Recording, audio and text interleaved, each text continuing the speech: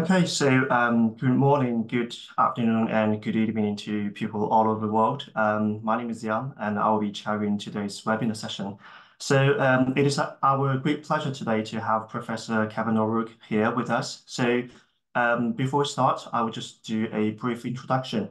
Professor O'Rourke is currently Professor of Economics at the New York University, Abu Dhabi, and he will be moving to Sciences Po Paris in September. He was previously the Ciccelli Professor of Economic History at the University of Oxford and a Fellow of All Souls College.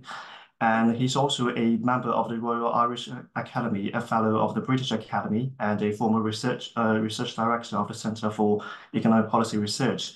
Kevin's research lies at the intersection of economic history and international economics. He has been publishing extensively on the history of globalization and deglobalization, and his book includes the prize-winning Globalization History, co-authored with Jeffrey Williamson, and Power and Plenty, Trade, War, and World Economy in the Second Millennium. So today, Professor O'Rourke will be talking about his research, the Empire Project, Trade Policy in Interwar Canada. And before we start, let me also introduce our panelists here today. So first, we have Professor Stephen Brodbury, who will be the discussion for Kevin's talk. So Steve is a professor fellow and a professor of economic history at the University of Oxford, and he's also a leading expert in British and global economic history. And also we have our panelist here, Professor Debbie Ma, who is also from the University of Oxford, who will be later on also joining the discussion. So just for the logistics, Kevin's talk will run roughly about an hour, and then we have 50 minutes for discussion between Kevin and Steve. And for the rest of the time, if we have any questions from our audience, I will just read them out to our speaker here. So if you have any question later on, you can leave them in the Q&A session.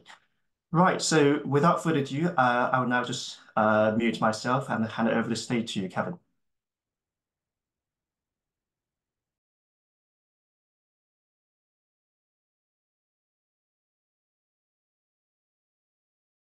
Okay, can everybody see that? Okay, then I'll begin. Okay, so thanks very much, Sian, for the introduction, and thanks to the organizers for inviting me to give this seminar. So as you can see, this is a joint work with Marcus Lampe, who's been my co-author now for many years on a series of papers that I'll talk more about in a little while.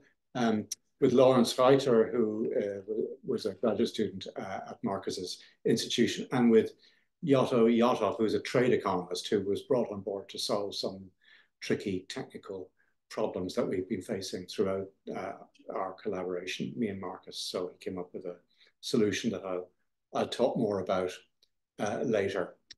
So the paper is called the Empire Project. And the Empire Project is, well, it's taken from Adam Smith, who said a long time ago, as you can see there, that the British Empire was only an imaginary one. It wasn't an empire, but the project of an empire, not a gold mine, but the project of a gold mine. Now, and as you know, Adam Smith wasn't the biggest fan of the mercantilist apparatus of his day. I mean, that was, I suppose, imperial economic policy of a sort. But if the British Empire didn't really exist in his day, then it certainly didn't exist, economically speaking, by the middle of the 19th century, when Britain moves unilaterally to free trade, and basically the British Empire also moves to free trade. Certainly the dependent colonies do. And there is no attempt to shape trade flows within the empire, to sort of concentrate trade flows within the empire at the expense of the rest of the world, as there had been in Smith's time. Now, there were always people in Britain who thought that this was a shame. There were always people who wanted to make the British Empire not just a collection of territories, but some sort of a cohesive economic unit, and who wanted to use activist policies to help to bring that about. People like Joseph Chamberlain, for example, in the late 19th century, whom I'll talk more about later on. But they were always stymied by the fact that Britain's commitment to free trade was unilateral. and it was multilateral. They had free trade with everybody. They didn't impose tariffs on anybody. And if you don't impose tariffs on anybody, then you can't impose lower tariffs on your imperial possessions than on anybody else, because tariffs for everybody are zero. So that was a problem that would be imperialists faced when trying to make some sort of a preferential trade zone out of the British Empire. And that's how it was for many, many decades. But then in the 1930s, everything changes, and it changes everywhere because of the Great Depression. And even in a free trade bastion like Britain, resistance to protection is finally overcome, and the British start to raise tariffs in 1931 and 1932. And of course, once they start raising tariffs, that then makes possible this old imperial project of having lower tariffs on your imperial possessions than on the rest of the world, of making the British Empire some kind of a preferential free trade area of some sort.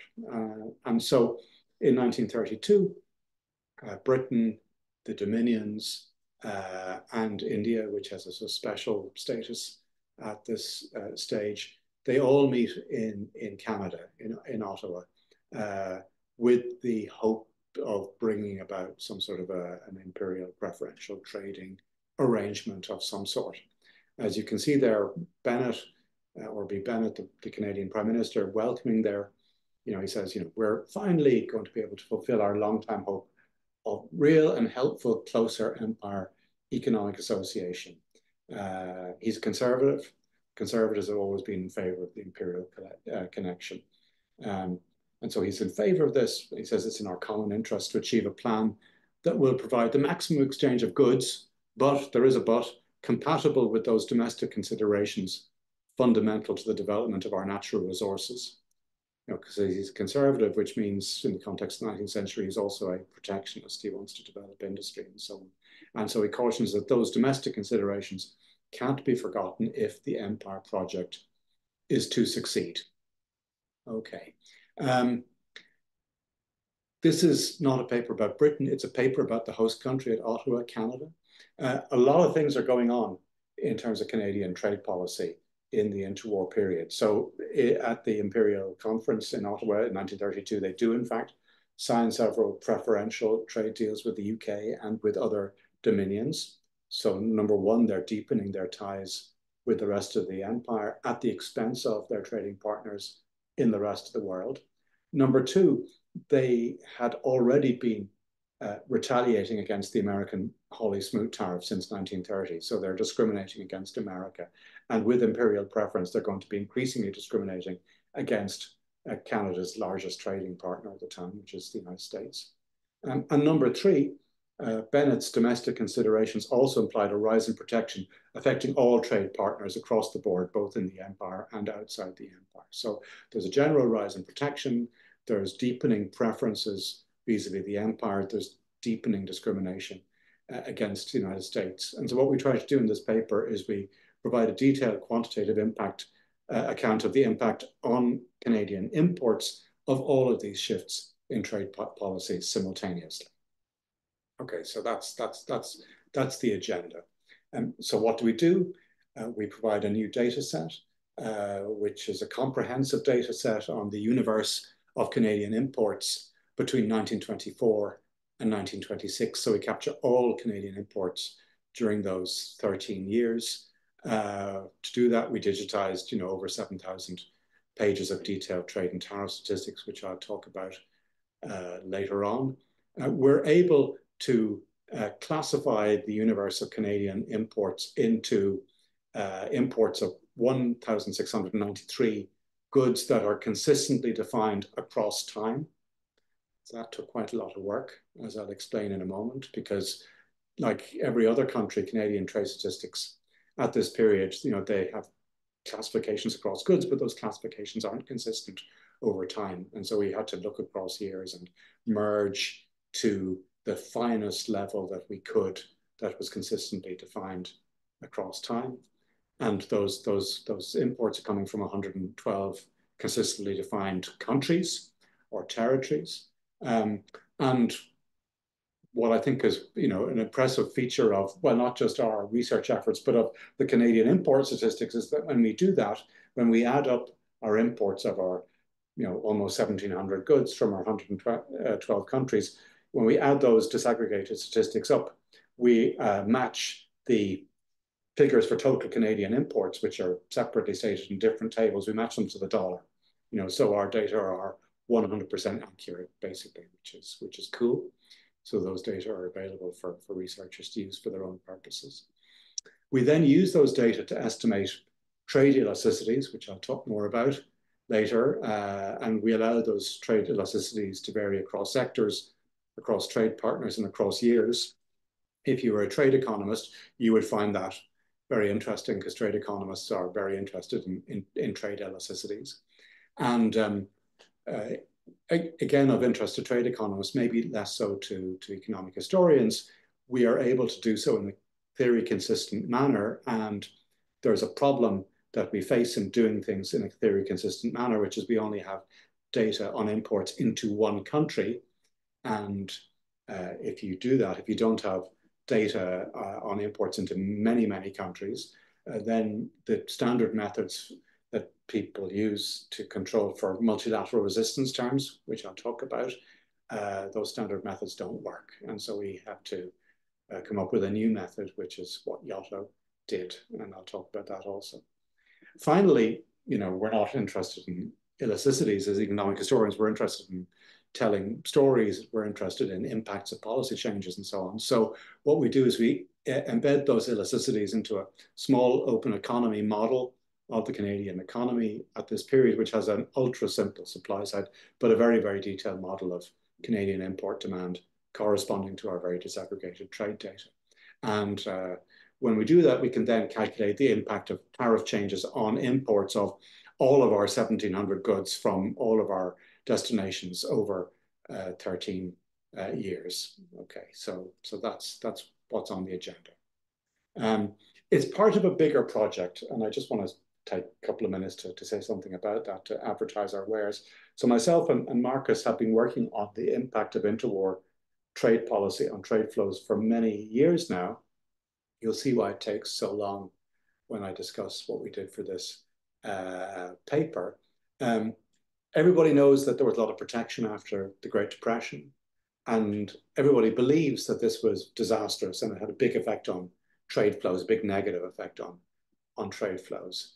And curiously enough, or ironically enough, maybe, when early cliometric attempts were made to quantify the impact of trade policy and trade flows during the 1930s, but they came up with very small numbers. They found that trade policy basically didn't matter very much.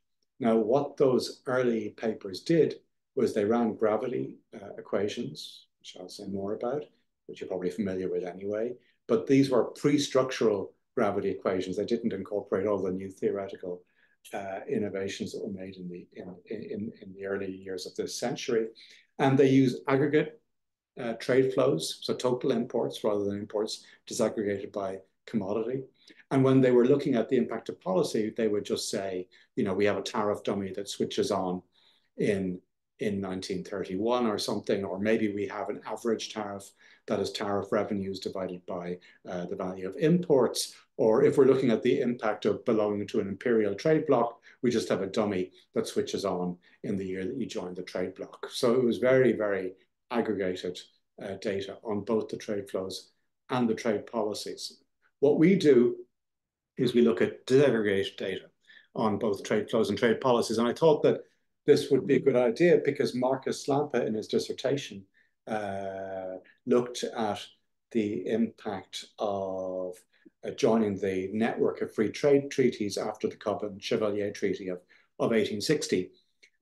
Again, people had looked at the impact of joining this network of free trade deals using these crude techniques, aggregate trade data, free trade block dummies, this kind of thing. They found very small effects. What Marcus did is he looked at the impact. He looked at actually what did joining one of these free trade deals mean for the tariff on wheat, for example. And then he looked at what was the impact then on trade in wheat. and he found that there were big effects. So I thought, well, why don't we do this for the interwar period? So that's where our collaboration comes from. So it's been taking an awful long time, but at this stage we're, I think, advancing along a fairly broad front. So we had an early paper come out in 2019 looking at the impact of British protection on UK imports. And we found that actually when you do things correctly, you find that British protection had a big impact on the total value of imports, and especially on the geographical composition of UK imports. They increased the share of imports coming from the empire quite a bit. In a recent paper just came out in the EJ, we have a similar paper for India. Again, we found that Indian protection boosted UK exports to India substantially. We found that Japan was the big loser. That seems to be a common theme running through a lot of our work. We have a paper coming out with Pim de Zwart in the EHR looking at protection in the Netherlands and Dutch East Indies, and we're doing a follow-up paper sort of as we speak.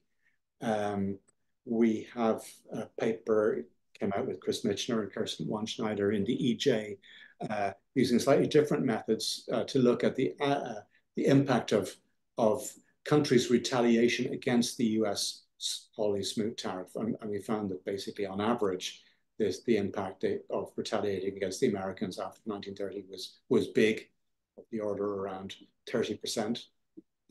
We have some papers looking at not the impact of policy, but just looking at the structure of import collapses in the UK and in Asia. And that was, I suppose, inspired by a similar literature that trade economists have been producing in the aftermath of the Great Trade Collapse of 2008.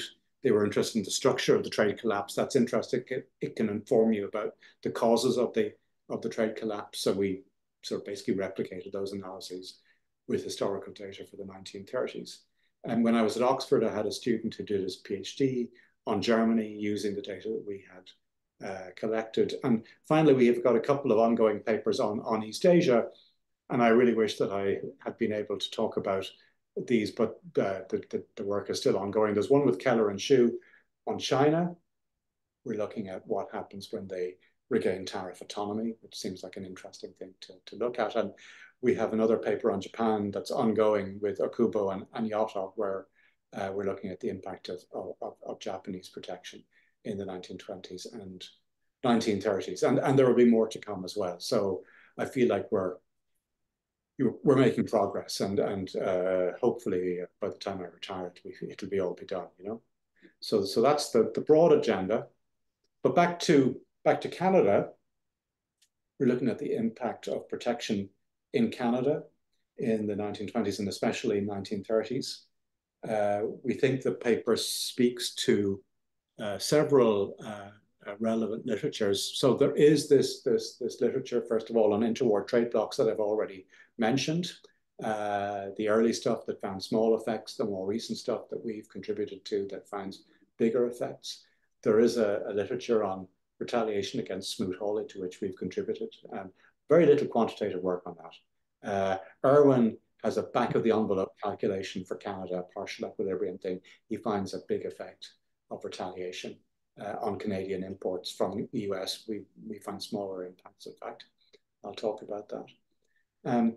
There's a trade literature on the impact of colonial ties on trade between former and current colonies, you know, maybe of interest to Hong Kong, although I guess you're a different sort of colony, being an entrepot. So, you know, what Head and Meyer and Rees found was that, you know, there are these colonial trade links, but that they deteriorate, they degrade slowly over time after independence. But before independence, they're pretty small. They're pretty big, sorry.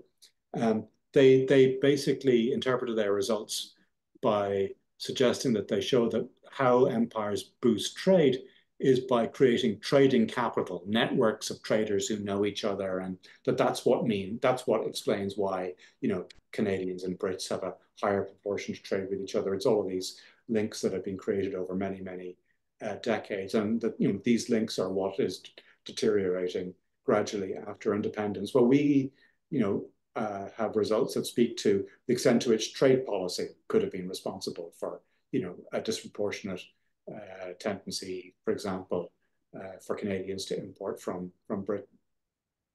There's also a more recent literature in international trade looking at well, the impact of trade blocs on trade between trade bloc partners, but looking specifically at whether these trade blocs have heterogeneous impacts on participants. So the standard literature said, we have on the left-hand side of our regression, we're looking at whether countries I and J are trading with each other more than they should be in some sense, based on their size and so on. And then on the right-hand side, you have, do I and J become members of some sort of a trade bloc? And so you estimate some sort of an average trade bloc effect, which can be big or small. And what Bayer et al. Did is they say, well, maybe this effect varies across trade blocs, and maybe it varies across participants. And maybe this is because the trade elasticities that matter for the impact of trade bloc membership on trade, maybe those elasticities are heterogeneous across trade partners. Well, what we think is that joining a trade bloc could have heterogeneous effects on trade partners, not because the relevant elasticities are different, but because the actual trade policy shocks involved, the tariff changes involved are different across participants.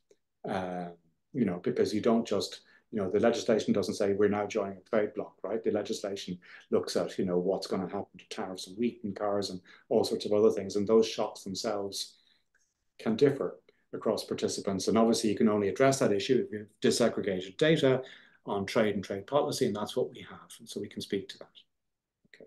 And finally, there's just a simply enormous literature in international trade and trade elasticities, which I won't go into. So we contribute to that, obviously, also.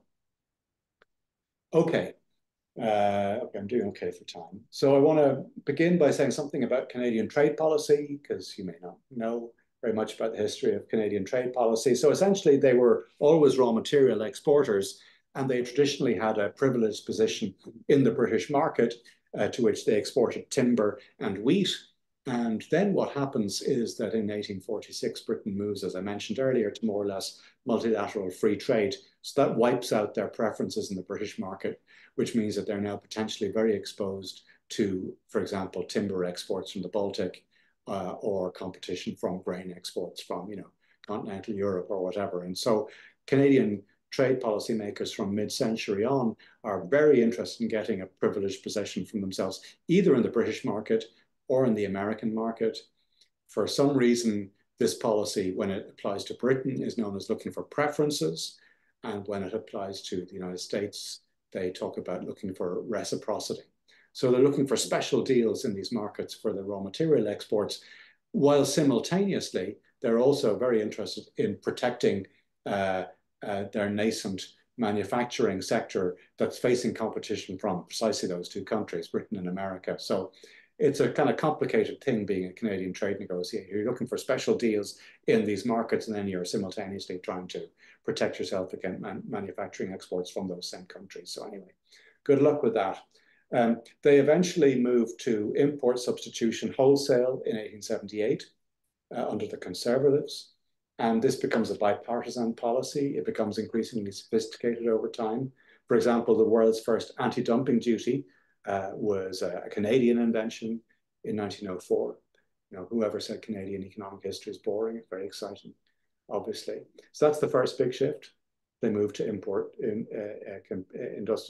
competing industrialization, import substituting industrialization. Second big shift in 1898, they unilaterally extend tariff preferences to the UK and a couple of other colonies. And eventually they're extending tariff preferences to the whole empire, although it comes with a bit of a lag. For some reason, Newfoundland only gets tariff preferences in 1928, and the Australians get it even later. But basically they're discriminating in favor of the empire and against the rest of the world, and they're doing so unilaterally without any expectation of reciprocal preferences from Britain or anybody else.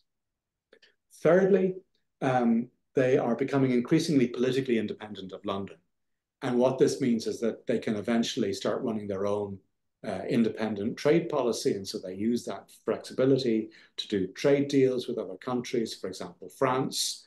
And so in 1907, they introduced a third tariff schedule. So there's the preferential tariff schedule, which is the preferential tariffs they impose on imports from Britain and the Empire. There's a general tariff schedule applying to countries with no sorts of preferences whatsoever. And then from 1907 on, they have a third intermediary or treaty rate schedule for countries like France that aren't in the empire, but they did do a trade deal with them. So they have these three tariff schedules, and they continue to apply into our period in the 1930s that we're looking at. So there's the war, tariff rates go up, and then inflation erodes them during the war. And basically policy is fairly stable during the 1920s. But then everything changes after the Great Depression. So the first thing that happens is they retaliate against the Hawley-Smoot tariff, and actually they retaliate even before Hawley-Smoot is enacted. So those of you who know your trade policy history will know that Hawley-Smoot comes in June of 1930, but the Canadians are already retaliating against it the month before. They put on countervailing duties on a multilateral basis, but on goods that are of particular interest to the Americans. And on the other hand, they lower their preferential tariffs on British goods, on 270 goods, sorry, coming in from the British Empire. Now, it's the Liberals who are doing this. They tend to be more free trade. They tend to be less imperialistic, but they're doing this anyway because they've got an election coming up and they want to steal the Conservatives' thunder. It doesn't work. The Conservatives come to power in July. They raise tariffs even more, especially on goods coming from outside the empire. They increase anti-dumping duties. They have a general import surcharge of, I think, 3% for fiscal purposes, because it's a Great Depression, they need tax revenue. And they also, this is a Canadian thing, they play around with the valuation of the imports. So the merchant says the good is coming in at, $2 per kilo, and they say, well, no, actually, we think it should be $3 per kilo. And if you have an ad valorem tariff, that will obviously increase the tariff revenue that you raise. So they are basically pretty protectionist across the board, and they're increasingly discriminating against the Americans and other non-British countries. So that's what happens in the summer of 1930 and the spring of 31. In the autumn of 31, things get even more interesting. So Britain leaves gold, first of all. Pound sterling depreciates. That makes British exports more competitive. And so the Canadians retaliate by imposing an anti-dumping duty on the British. So they like the empire, but they're going to retaliate against the Brits anyway. And they also use the old pre-devaluation exchange rate to value British imports on. The British don't like that, of course. The following month, in Britain again, there's a national government comes to power. It's dominated by Conservatives. The Conservatives are protectionist because they're conservative, right? And they're also imperialist because they're conservative. And so they impose tariffs, and they temporarily exempt the Dominions, the Canadians, Americans, or Australians, etc., from these tariff increases. And they exempt these Dominions from these tariff increases temporarily, pending the outcome of the Imperial Economic Conference to be held in Ottawa in July of the following year. And so the Brits are hoping for a satisfactory negotiation there that will see everybody extend preferences to everybody. And so the fact that these tariffs are only temporarily withheld, and that if there isn't a satisfactory outcome in Ottawa, that Dominions will then face the tariffs in the autumn of 1932. That fact gives the Brits some negotiating weight that they hope to use to their advantage in these negotiations in Ottawa. Whether they succeed or not, we'll see in a moment. Yeah, so there are deals done in Ottawa in the summer of 1932. Canada does free trade deals with the UK, with the Irish Free State, which is still theoretically a dominion, with South Africa, and with Southern Rhodesia. And they'd earlier struck deals with Australia and New Zealand. So they basically do bilateral deals with all of the dominions. The British deal, for example, involves lowering tariffs on British goods and raising tariffs on non-British goods, right? So the Brits aren't just looking for lower tariffs into the Canadian market. They want foreign countries to be hit with higher tariffs to raise the margin of preference. And as we'll see, it's that margin of preference that is actually important when looking at the trade impact of all of this. Canada promises to extend its British preferences to the colonies. There's some debate about whether they did that or not. And then they promised that all of these fiscal surcharges on imports from the UK shall be abolished as soon as the finances of Canada will allow. Yeah. And they promised to give sympathetic consideration to the possibility of reducing and even ultimately abolishing the exchange dumping duty insofar as it applies to imports from the United Kingdom. So trade deals then were like trade deals now. They have a lot of diplomatic language that means very little in practice. And as you can imagine, not everybody was overawed by the negotiating prowess of the British trade delegation in Ottawa. They don't always do a good job of negotiating trade deals, the Brits. But anyway, I won't comment on present attempts. So that's all going on. And then finally, in 1935, the final major change in Canadian trade policy we want to look at, they strike a trade deal with the US. And for the first time ever, they accord the US most favored nation status. And that comes into effect in 1936, which is the last year of our data set. Okay, so we want to look at the impact of all of these changes in policy on Canadian imports. So how do we do that? So first of all, we're interested in what was the impact of the changes in Canadian trade policy after 1929. So what we do is we construct a model of the Canadian economy in 1929 that has a very detailed treatment of import demand. And we say, what would imports have been like in 1929 if tariffs had been set in 1929, not at their 1929 levels, but at the 1930 levels, their 1931 levels, their 1932 levels? What would that have done to the structure and total level of Canadian imports in 1929? So for that, we need a 1929 model of the Canadian economy. So that's the first set of questions we ask. Secondly, we say, well, what's the impact of the entire structure of Canadian protection over our whole period? And so to answer that question, we construct similar models of the Canadian economy for each of our years, 24 to 36. And then for each year, we ask, well, what would imports have been like in those years if tariffs had been set to 0? Okay, so that's what we do. In order to answer these questions satisfactorily, we want there to be substitution in our model between Canadian consumption of domestic goods and imports, between different types of imports, different goods, and between different national varieties of imported goods. And we can do that given our data. So what does the sort of canonical model look like? On the supply side, basically for data reasons, because we don't have very much supply side data, we have GDP and precious little else. We have an ultra simple model where the Canadian representative household is endowed with a factor of production, which we call GDP. And then there's a single production sector, a constant elasticity of transformation production sector that transforms this GDP into either domestic output, which is consumed domestically, it's a non-traded good, or exports, okay? So there's an elasticity of transformation there. So you will switch between producing more or less of these two goods depending on their relative price. You know, there's an elasticity that governs the elasticity of that price response. The exports are just exported. They're used to earn foreign exchange, and the foreign exchange is used to pay for your imports, and trade is balanced. So that's the supply side. On the demand side, we have our representative consumer with a nested CES utility function.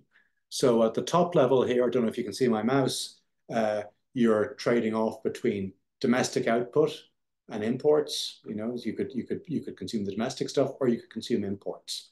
Okay, now let's imagine that we're consuming imports. Well, you could consume good 1 or good 2, or you could consume good 1,693. Okay, you could consume any one of these goods, and there's a elasticity of substitution, gamma, that governs those trade-offs. Okay.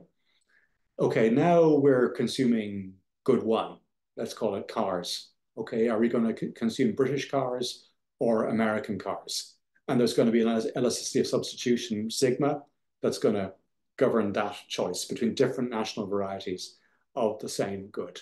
Okay, so those elasticities here are ones that we can estimate very accurately, and they're going to be very important in terms of explaining the share of imports coming from different countries.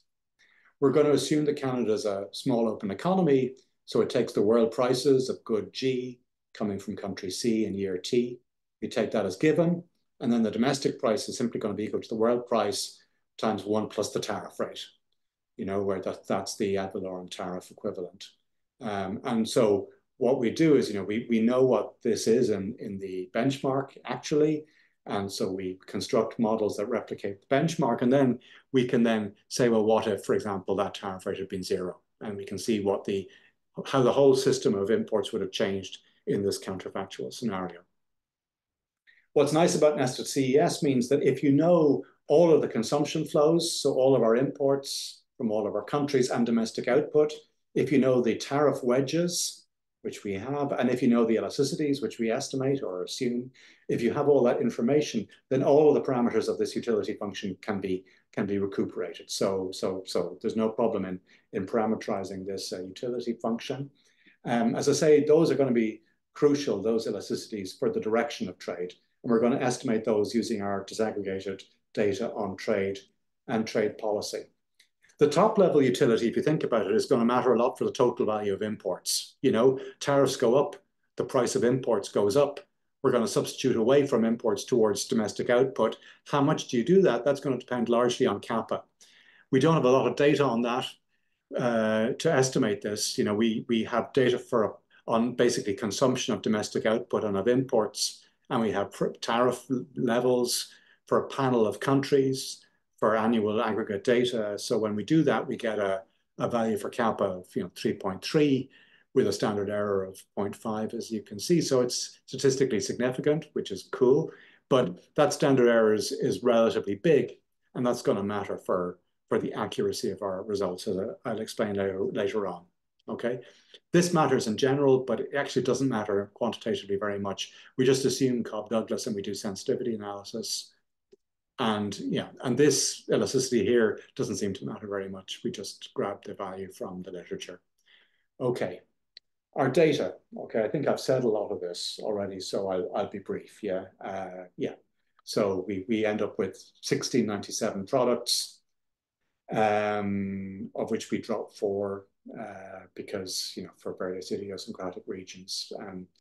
And we can then divide our data on our imports of 1693 goods into 10 broad sectors. That's coming from the Canadian trade statistics, and 99 industries. That's also coming, those classifications, from the Canadian trade statistics. And this is what the data looked like. So we digitized 7,000 plus of these data. Okay, so what you can see is here we have walnuts shelled. We have the total amount in pounds.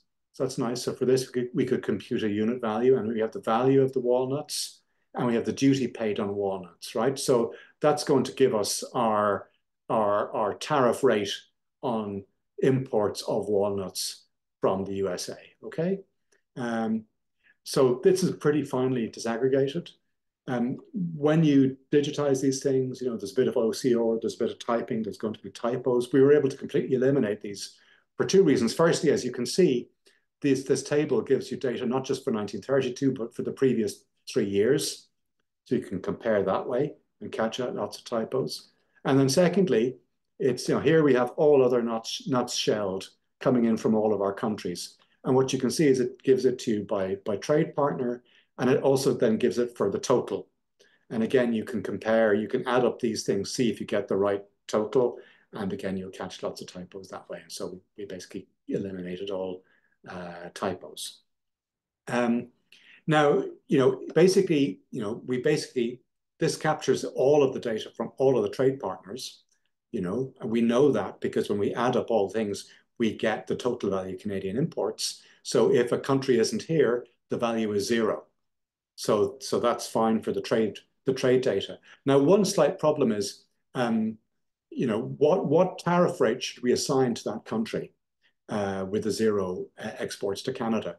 That's going to matter for the econometrics, because even if there's 0 trade flows, we still need to assign it a tariff if we want to include it in our regressions. So what we do there is you can see that the tariff rates, there's the total duty, but the duty is disaggregated into dutiable under, if the imports are coming in under the preferential British rate, if it's coming in under a trade treaty rate, or if it's coming in under a general rate, everybody else. And what you can see is that then, for these three trade policy regimes, you get a total value of imports and a total duty. And so what you can do is you can calculate an average preferential duty, an average trade treaty duty, and an average general duty. And so, what we can do then, imagine for walnuts, France is not exporting walnuts to Canada in a particular year.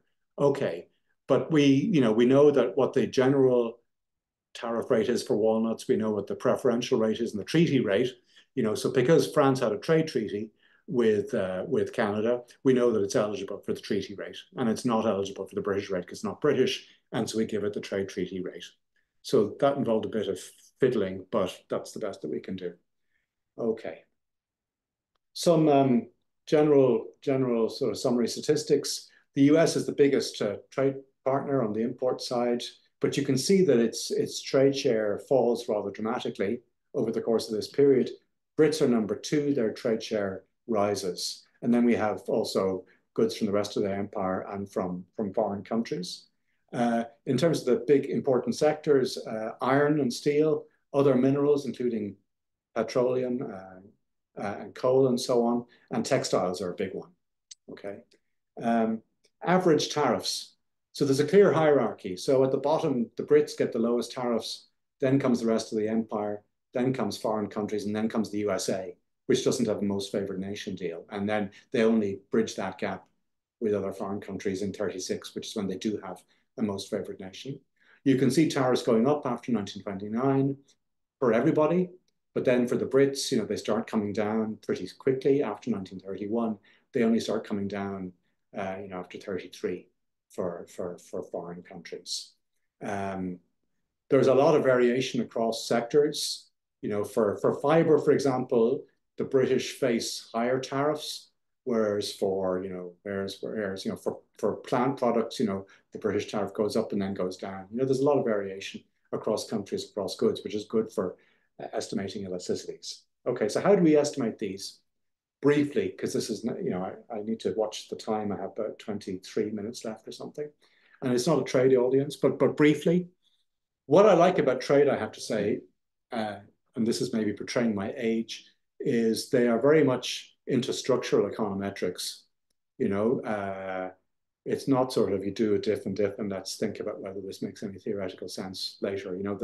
They start with a theory, and that's because if you don't start with a theory and you run a gravity regression, you'll get garbage results essentially. So there've been several famous papers showing this. So what you're trying to explain is the nominal value of imports of good G from country C in year T. Okay, and the basic structural gravity equation, which is theory-based, comes out of a lot of theoretical frameworks. It makes perfect sense.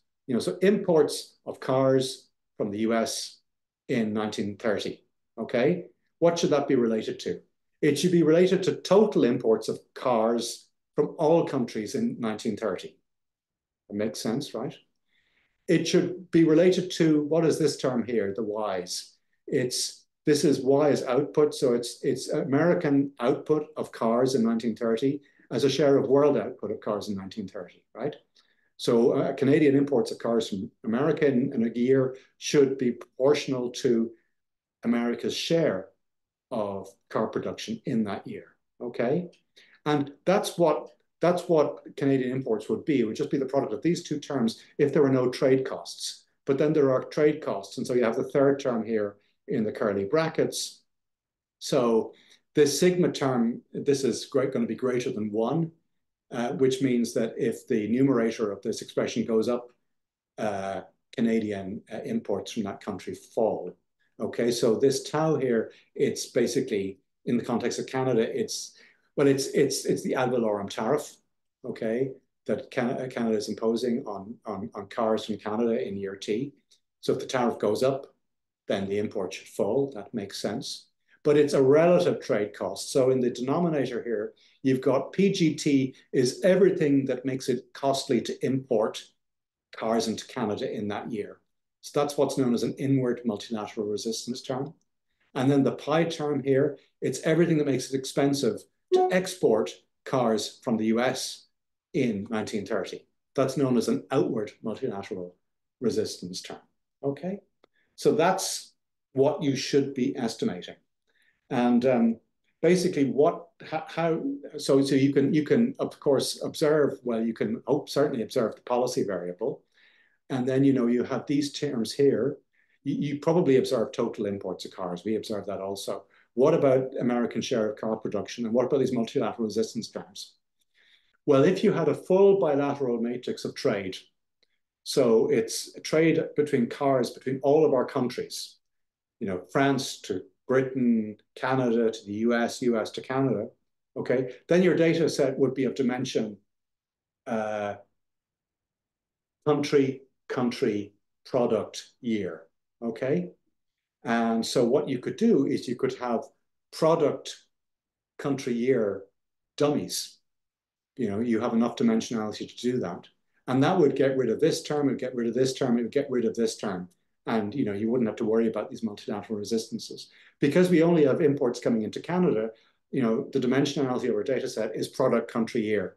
And if your dimensionality is product, country, year, you pretty obviously can't put in product, country, year dummies. And so we're stuck. And so what do? We run regressions of this form. So we have our imports of good G from country C of year T as a function of the tariff rate. And then we have a bunch of dummy variables. So we have good times country dummy variables. So for example, an American car dummy variable. So that's going to control for everything that makes America good at exporting cars to Canada.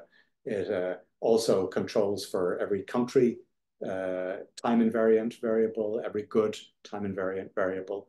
And it ensures that identification occurs along the time dimension for those of you who can care about that sort of thing, which you probably should. We have good times time dummy variables. So, we're controlling for imports of cars in 1930, 31, 32. So that's going to account for shifts in Canadian import demand between different types of goods. It's going to control for shifts in supply. If the world supply of cars goes up, you're controlling for that. And in the context of the earlier equation, pi or phi GT is going to control for this PGT, the Canadian inward multilateral resistance term. So we're good on that. We've controlled for that, but we haven't controlled for this pi GCT. How are we going to do that? Okay. We can't put in dummy variables that are good times country times year, but our 1,700 goods, we can divide them into 99 industries, And so we can, put in industry, country, time, fixed effects, and that's going to control for a ton of stuff, and it's not only going to control for industry stuff that's varying by country and year, you're also controlling for everything that's varying by country and year. So exchange rates, GDP, trade deals, etc. So we don't have to worry about any of that stuff, okay? And then finally, we're going to directly control for those outward multilateral resistance terms that need to vary by good country year that are the problem that we're facing. So we're going to try to estimate those things, and we're going to then directly stick those into the equations. So we're doing as best we can. Okay, so to control for these OMRs, which have to vary by country, good year, how do we do that? Well, again, we go to theory. Theory says that these outward multilateral resistances, good country year, are related to inward multilateral resistances that vary by good and country and year. J here is indexing countries also. And that these inward multilateral resistances are a linear combination of the outward multilateral resistances. So that's just what theory says should be the case. So this is a system of equations where you're going across all goods, all countries, and all years. And so if what you need to know these things, the E's, the Y's, and the T's. And if you know what these things are, then you can solve for the whole system and you can back out the OMRs, okay? So what are the T's? The T's are trade costs, which are good specific between country C and country J in year T. That's what we really need. We need to extract good specific trade costs between each pair of countries in our data set, all 112 of them. Okay, so these have to be bilateral between all goods or between all countries, and we have to do them good specific. So how do we do that? That's going to be the problem we face. So again, theory tells us that these trade costs should be a function of anything that might affect trade costs between countries by good, which could be distance, could be common language, could be trade barriers, could be whatever you like. They should be good specific. They should, they should vary between countries, and they should be time varying also. Okay, so these are, for example, distance, and then the trade cost should be distance multiplied by some distance elasticity. So that's what your trade cost should be. So what we can do is we can, get data on a vector of variables that affect trade costs between all of our countries. Okay. Now these trade costs, these trade cost variables, they should vary by good, but we don't have that. We have things like distance, we have common language, we have common empire membership. They should all matter for trade costs. Okay. But we don't have them varying by good. So how do we get the good dimension into it? Well, what we do is we run regressions explaining trade flows where we let the coefficients be good specific. And so then we have a good specific coefficient multiplying, say, distance between C and J, which is obviously invariant across time. And we're going to get then a trade cost. Okay, so that's what we're going to do. Okay, so we're going to estimate regressions like this, where our data are our Canadian import data. So we're going to run regressions where we have imports into Canada of goods G, country C, year T, as a function of, distance to country C, language, common language, country C, membership of a common empire bloc, which varies by time, and GDP in year C. And then we're going to let these coefficients be country specific, be good specific. Okay, so that's what we're going to do. Okay, and then we're going to use that then to estimate these trade costs, which is what we ultimately want. Okay, so now one problem is if we're estimating these things at the good level, we don't have a lot of observations, and so not all of the observations will be estimable, and not all will be correctly signed. So we try it first at the good level. If it doesn't work, then we run it at the 99 industry level. And, we use those coefficients. If that doesn't work, then we run it at the 10 sector level. If that doesn't work, we run it for all goods and we use our coefficient estimates. And so, yeah. And I mean, this is what our sectoral gravity estimates look like. This is not, we're only doing this, remember, to calculate those outward multilateral resistances for no other purpose. But, the coefficients look reasonable enough. So distances are always negatively related to trade. The coefficients are on the large side, larger than today, which maybe makes sense. Maybe distance mattered more then. Language doesn't matter. Empire membership does matter. Okay. So having done that, we then construct our T's, and then finally we estimate our equation, which is at the bottom of that screen. So that's what we really want to do. And what we really are interested in is the coefficient on the tariff rate, because that gives us our sigma elasticity that we can then plug back into the model. Okay, so this is all quite a lot of work. But anyway, these are our estimates of our sigmas then. The coefficient on the tariff is our estimates of the sigmas, the elasticity of substitution between different national varieties of particular products. So it's averaging out at about 3.7 in absolute terms. Okay, and it's pretty robust. OLS you shouldn't do. You should do PPML, for theoretical reasons. But and we do it for different samples. We exclude zero trade flows. We, for reasons I don't have time to go into, look only at specific tariffs or we exclude goods with specific tariffs. It's pretty robust. Okay. What we're going to use in our baseline results is we're going to use estimates of sigmas that vary not by good, but by sector. Oh, sorry, not there yet. This is showing you, that the UK elasticity is higher, suggesting that exports of British goods to Canada are more price sensitive for some reason. This is showing you that the elasticity got smaller in absolute terms during the Great Depression, which may be interesting. This is what we're going to use for the base case simulations. We're going to let the sigmas vary by broad sector, of which we have 10. The coefficients should be negative, and they are, except for one case. Okay, what do we do with this? Well, we do for this what we do with all of them, which is we're going to run simulations where we're going to stick the sigmas into our model, but these sigmas were estimated without, econometrically, and so they're estimated with error. And so every time we do a counterfactual, we're actually going to do 1,000 counterfactuals. We take 1,000 draws from these distributions, and that allows us to plot something like error bands around our simulation results. And so what we do here is, we just say, well, we do what we do everywhere here, which is we run 1,000 draws. This is the mean of the distribution. This is the sort of standard distribution of the standard error of the distribution. And if the draw is negative, is got the wrong sign, we constrain it to be 0. And we do the same for all of these also.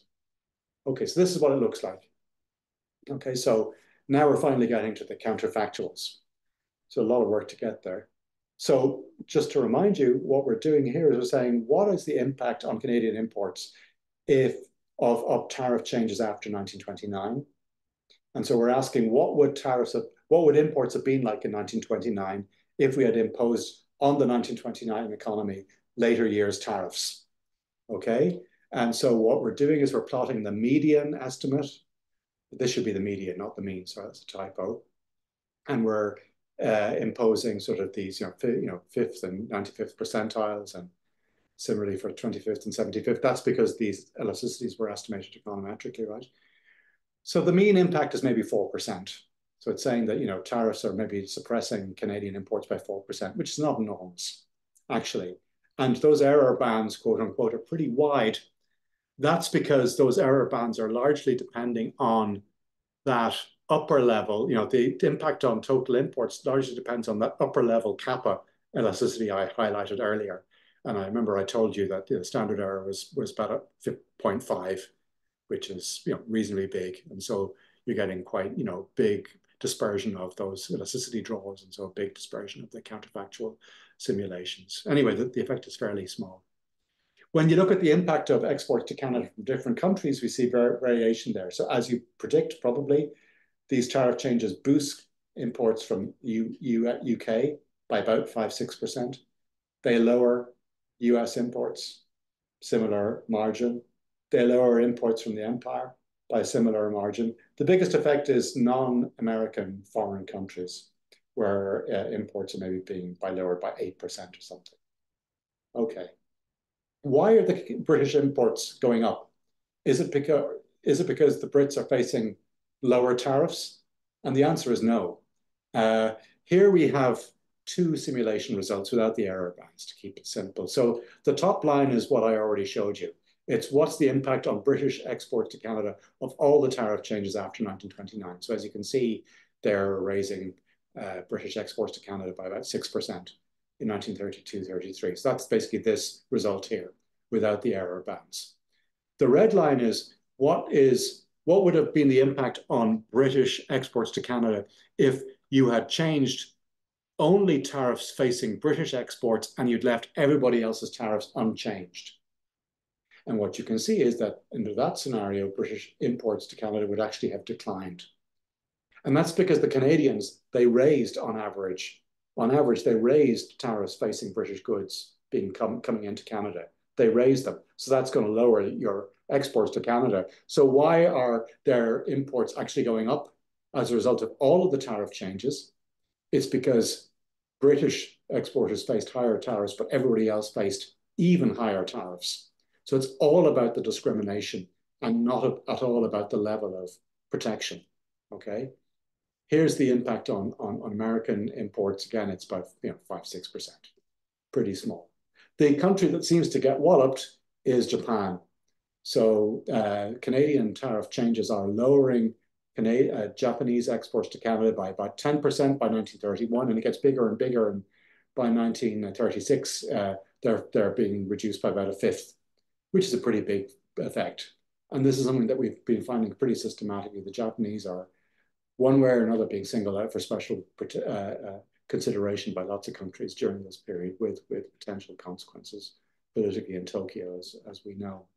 Okay, this is just making the point that it's important to look at the disaggregated data. So iron exports from Britain to Canada are increasing as a result of changes in Canadian protection. On the other hand, UK textile exports to Canada are falling, right? And that's because, it was on an earlier slide, actually, the textile tariff rates facing British exporters are going up a lot, which was not the case for ironware. So there is, domestic Canadian stuff going on that's hitting or benefiting sectors, even in Britain, rather differently, depending on what good you're considering. And you miss all of that if you look at aggregate data.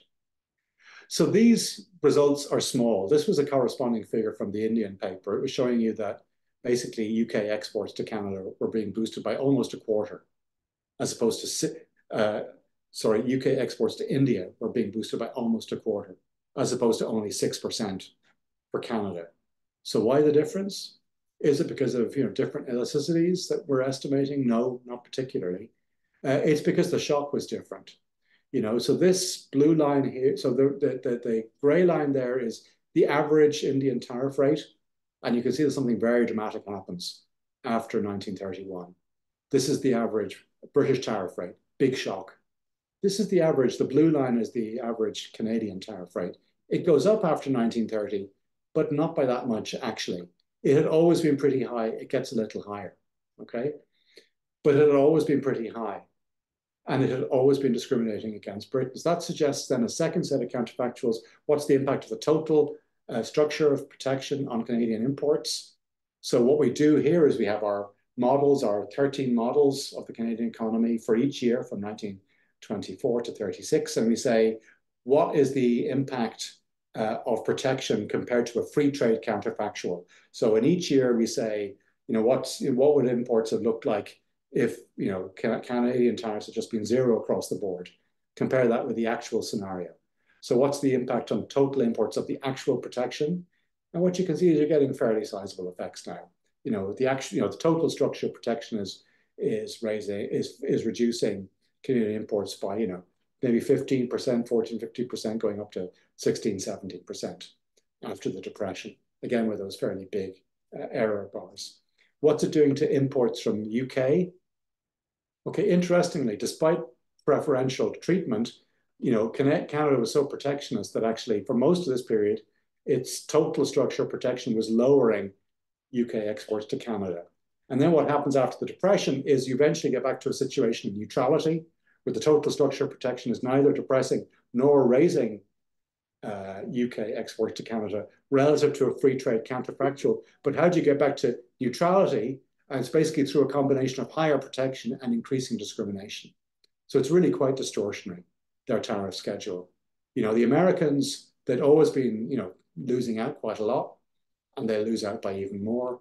And foreign countries are losing out, by about 20%. So systematically, Canada had always been a pretty protectionist country, and actually that was suppressing imports from the rest of the world by quite a lot. It's the change in imports after the Great Depression that is modest, not the total structure of protection. So in conclusion, and I think I'm just about on time, yes, Canadian policy after 1929 lowered imports. It tilted trade away from the US and other foreign countries towards the UK. But these effects of these changes in policy were modest, and they reflect the fact that the shock itself was relatively modest. So a sort of a methodological point, if you had tried to look at the impact of the Ottawa trade agreements between all of these dominions and India, looking at bilateral trade between these countries and having a trade bloc dummy that switched on in July of 1932, you would have missed that. You would have estimated an average effect, and you'd have missed the fact that it was a big deal for India and not a big deal for Canada. And the reason that it was a big deal for India and not for Canada is that the shocks involved were very different. The Canadians already had been protecting a lot and discriminating significantly. Okay, the overall structure of protection in Canada was pretty distortionary and pretty protectionist. It only became more so after the Great Depression. And if we look finally at what the impact was on Britain, yes, it ends up benefiting Britain, but it's not because of lower tariffs. It's completely because of discrimination between, favoring Britain and disfavoring other countries. And again, what that suggests is if you try to look at the impact of protection by, for example, estimating an import demand curve in a partial equilibrium way and looking at the impact of tariffs, well, higher tariffs will always lead to lower imports. That's what you're going to find. But you'd be missing completely the story here because yes, Britain faced higher tariffs. Yes, on their own, that suppressed their exports to Canada. But overall, they benefited. And that's because this margin of protection was increasing. So that's it. We think that our results show that it's actually worthwhile doing the hard yards to get the fine-grained disaggregated data on trade and trade policy, because otherwise you basically don't understand what's going on, we think. Okay, that's it. I'm out of time. Okay, thank you very much, Kevin. So for now, let's just invite Steve to give his comments to Kevin's paper. So Steve, are you there?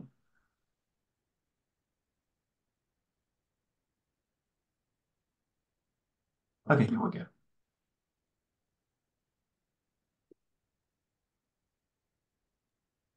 Sorry, I needed to unmute.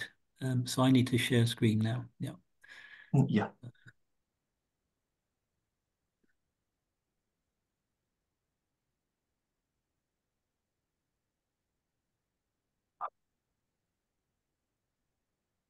Okay, so yes, thank you very much, Kevin. That's an excellent presentation. Just to sort of briefly summarize then, the paper's asking if the post-1929 changes in trade policy culminating in the Imperial Economic Conference of 1932 had a significant impact on Canadian imports. And as Kevin said, it's part of a wider project using highly disaggregated data on trade flows and tariffs to reassess the impact of interwar protection. And it includes two papers which Kevin referred to on the UK and another one on India. And if you put together these three papers, then you're getting a particular focus on the extent to which the British Empire was able to defy gravity by fostering trade links between countries which were very far apart. And this came at the expense of trade with neighbours. So I have a graph here which shows you, the impact of this in the first half of the 20th century is absolutely enormous. So this graph shows you the share of UK exports going to empire countries. That's the blue line, and then the orange line is an official term, British countries, because some countries left the empire, remained in, and they're sort of included in the definition of British countries. But you can see very much the case that, let's say, in the most of the 19th century, the empire share of UK exports was about 30%. By the 1940s, by the 1920s, it had risen to 40%. And by the 1940s, it's going above 50%. And you can see this, why I called it defying gravity, is that the grey line here is what's happening to British exports to the original EEC 6 countries. Those are very close, and Britain is moving away from trading with Europe towards trading with more distant countries. So if you like, it's the Brexit before Brexit. This is very much defying gravity. You can see here it's a rather large effect then. So coming on to the Canadian results, which Kevin has just shown you, I can just briefly summarize. The first thing is the overall impact of the post-1929 tariff shifts is relatively small, about 4%. That should be the median effect. And that's around about 1932. And it's a small effect because Canada was already a highly protectionist country, as Kevin said. Again, as Kevin said, the overall effects were much larger for the UK and India, and for the reasons which he explained. So I won't. I'll be very brief here. Just in Canada, the blue line, there's not much of an increase in tariffs because they're starting from an already high level. The increases are much bigger in Britain and India. And then there's finally the free trade counterfactual.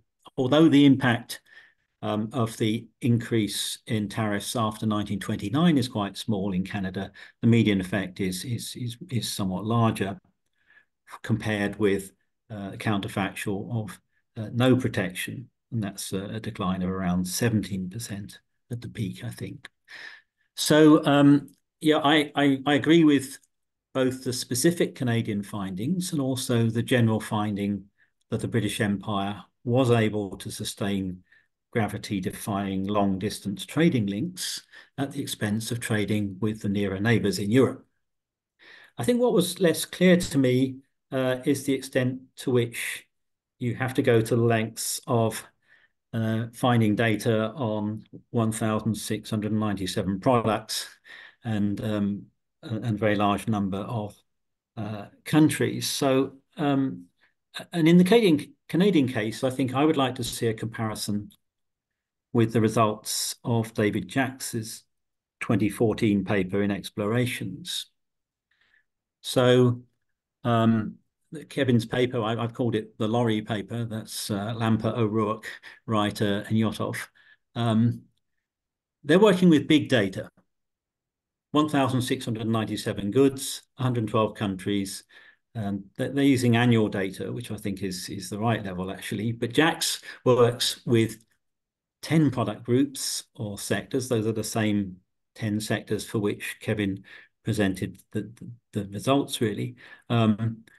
It's looking at the top 10 countries in each sector rather than loading up all the data for all countries. But they actually disaggregate a bit further by using quarterly data.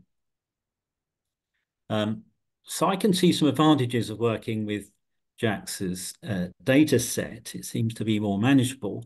If you want to track what's happening, you can do that in a single table or a single chart with 10 product groups in a way that you can't with 1,697 products. And as I say, in fact, Kevin presented the results generally in terms of the 10 sectors that Jacks used and the 4 country groups that he used as well.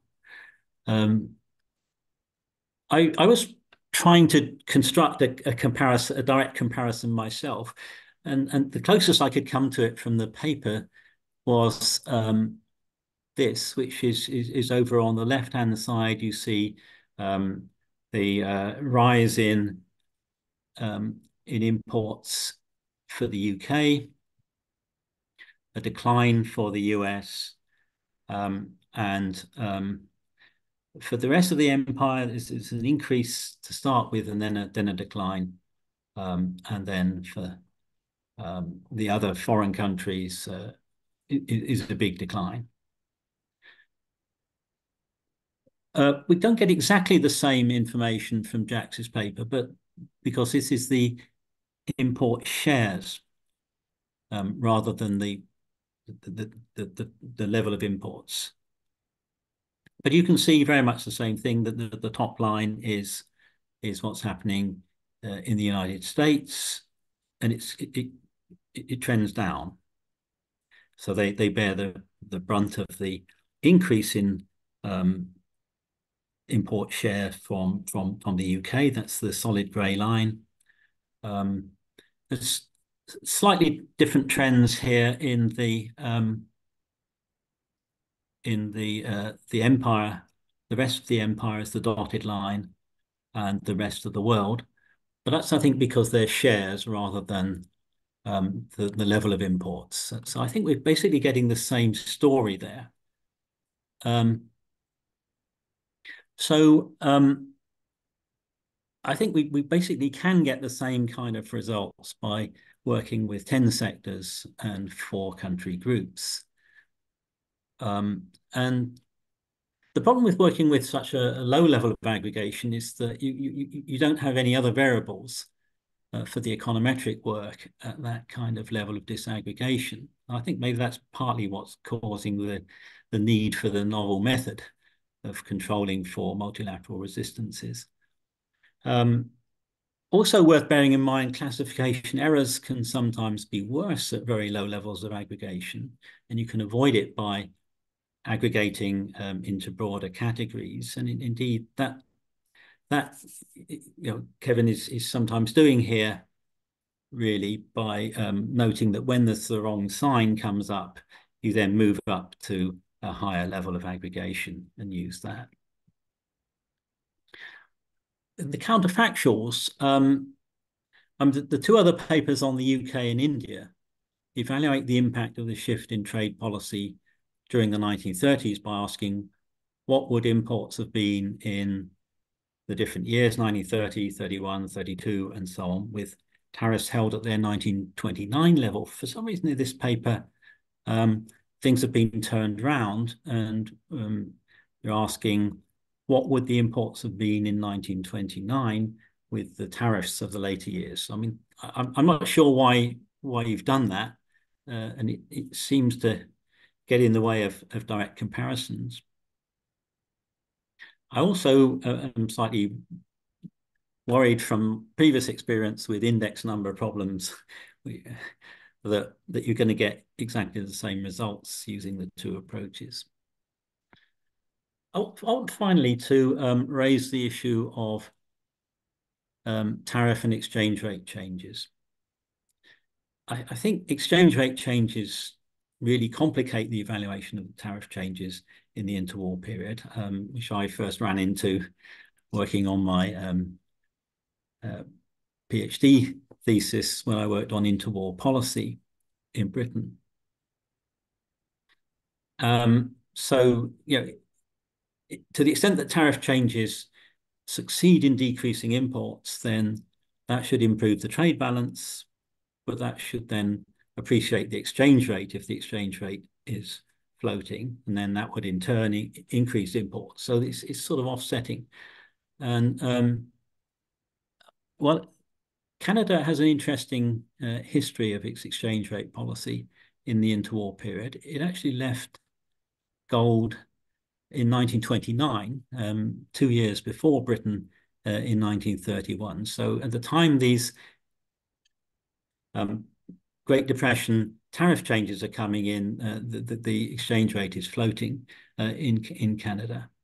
And I think throughout the interwar period, I think the exchange rate is actually probably playing a bigger role in affecting output and unemployment than the tariffs. So in the British case, we already seen that the move to imperial integration is quite important in the 1920s, but actually Britain has a bad 1920s with very high unemployment, and that's because they overvalue the exchange rate. And then in the 1930s, we get into the Eichengreen and Sachs story of coming off gold and helping recovery. So I think discussion of the exchange rates, really needs to complement the work on the tariffs. And I'll leave it there.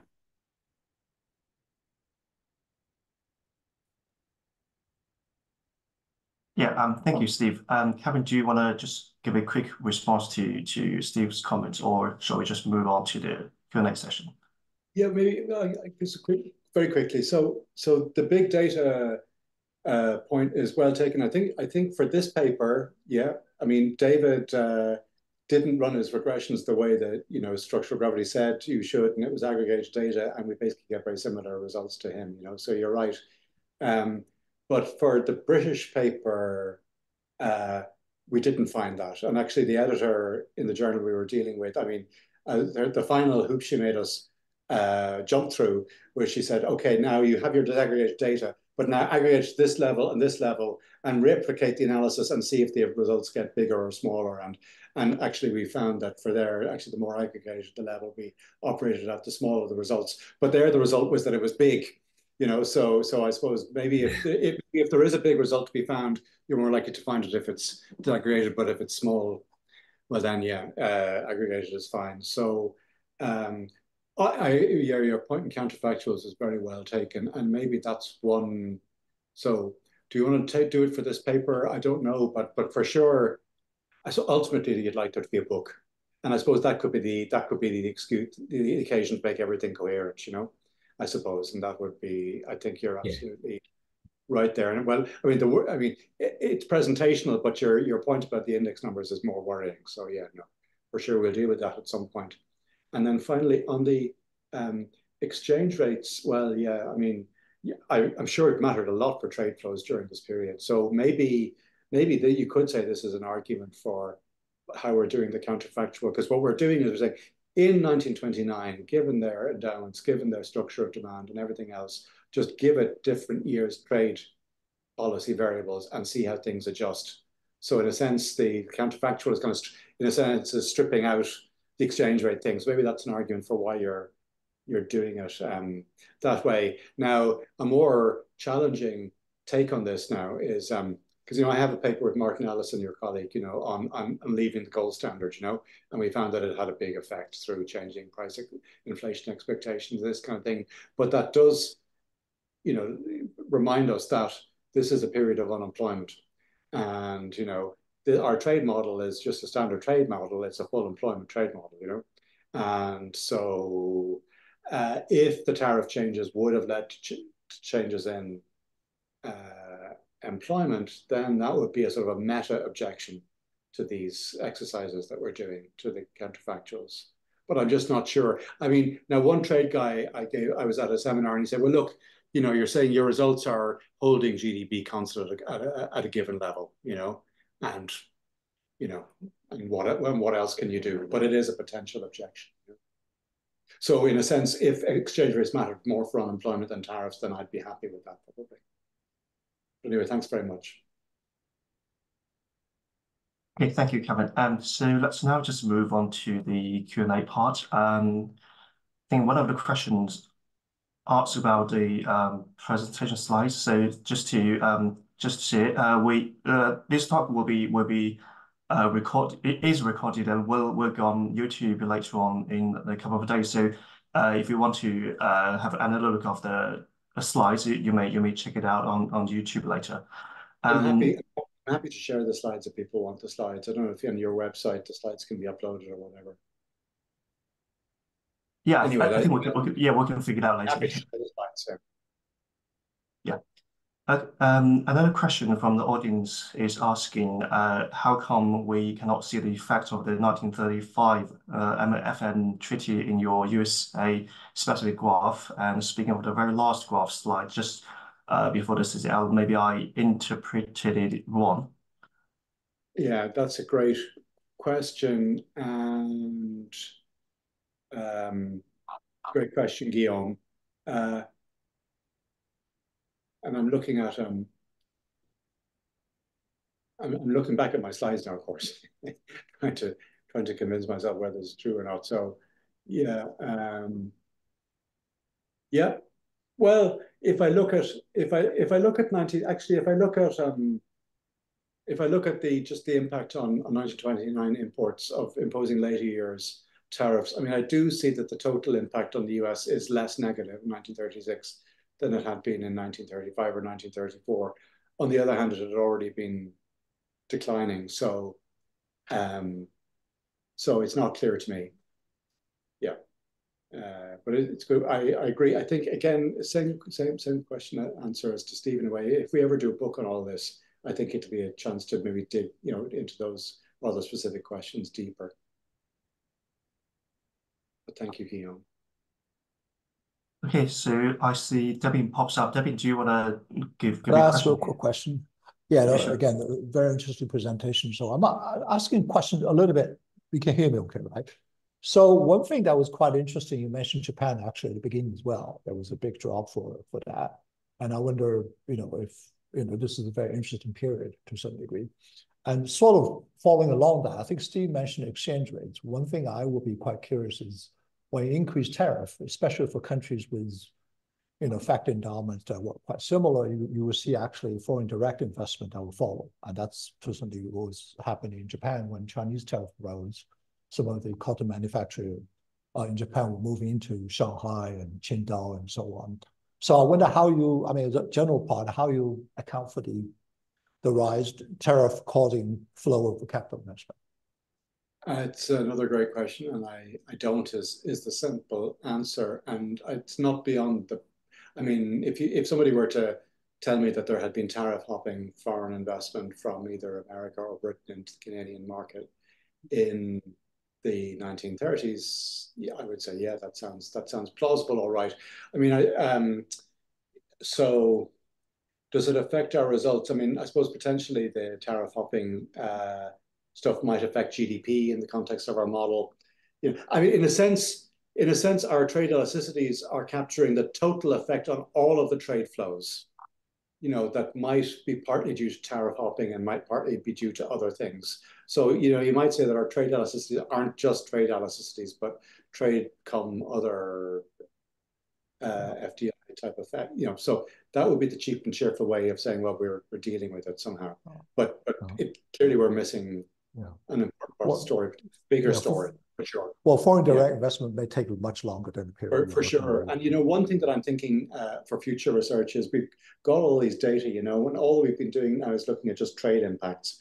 But there's got to be a big agenda looking at other impacts as well, because again, it's understudied. Everybody says they were a disaster, these tariffs, but it's not clear, Clemens and Williamson say, well, maybe actually it raised growth. It's theoretically unclear what their impact would have been in a depression environment. So maybe getting at using detailed information to ask questions about impacts of the real economy would be a good way to go, I think. Thanks.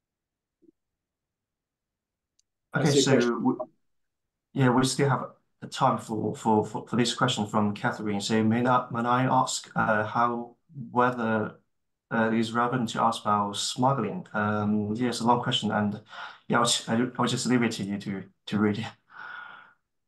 Yeah, it's another good question, and for sure it's got a very long land border, doesn't it? So if there's any smuggling, it's going to be with the US. We know that there was a lot of smuggling during the 1920s going in the other direction, don't we, because of prohibition. So there's nothing we can do about it, basically. And I wonder whether we should, I wonder whether we shouldn't do a little bit of reading to at least acknowledge the issue.